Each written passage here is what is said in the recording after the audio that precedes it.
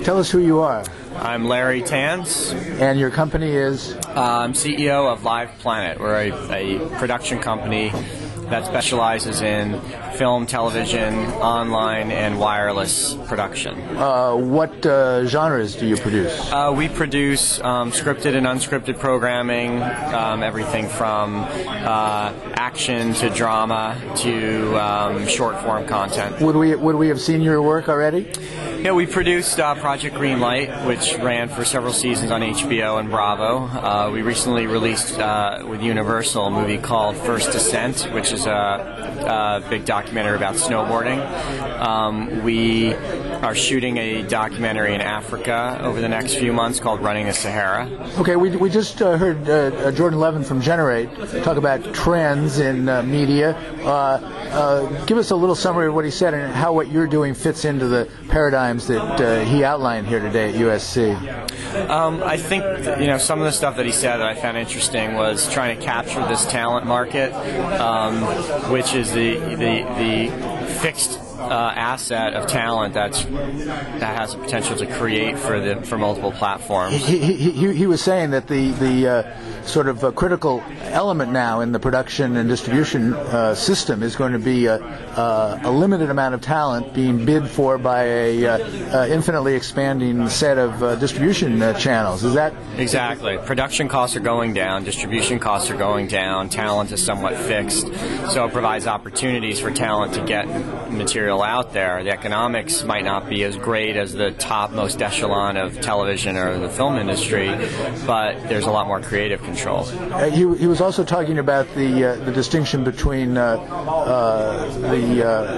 distribution being available to everyone and only a few. Right. What's the impact of that on the content? I think it's the idea is content that's more in the hands of the creators and less in the hands of studio executives giving copious notes. With the distribution opportunities growing, almost boundless, you as a content creator or as a producer of content have the ability to get it out there in its sort of most pure form, as opposed to trying to be everything to everybody. Speaking of everybody, there was a focus here on the younger consumer, the tech-savvy consumer.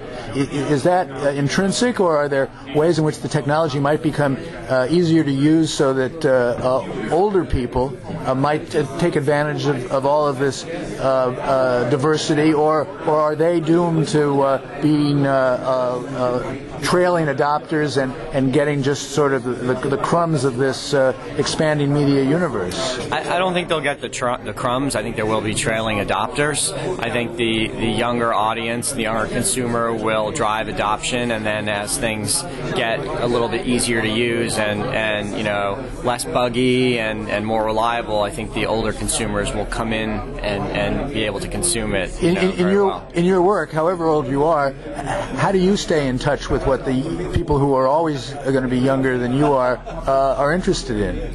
It's hard. I talk to friends who are younger. I go online and check out things like MySpace or new sites that are up there. I spend a bit of time on YouTube to see not so much what the videos are, but the types of things that people are doing and how they're changing. And I read Wired. I think that's pretty good. If younger and younger people are able to control both the distribution and the production, is there a point at which they're going to say we don't need older people for anything, and there'll be a constant cannibalization down that younger and younger people will be generating and controlling this media? It's possible. I don't think it will be that extreme, but I do think, Jordan referenced this in his speech today. You've got, a 45-year-old comedy writer who might just be a little bit out of date, who's able to keep a career writing for sitcom in Hollywood. But in this new model, it might be harder for them to speak in a relevant way to this young audience. But you know what? At the end of the day, I think the talent is what's going to matter. And if you're a less technically savvy creator, you just have to partner up with producers who know what they're doing. But Steven Spielberg gets better as he gets older. Right. Tell us the name of your company again. And LivePlanet. And people who want to get more information about it? www.liveplanet.com. Thanks very much. All right, you're welcome.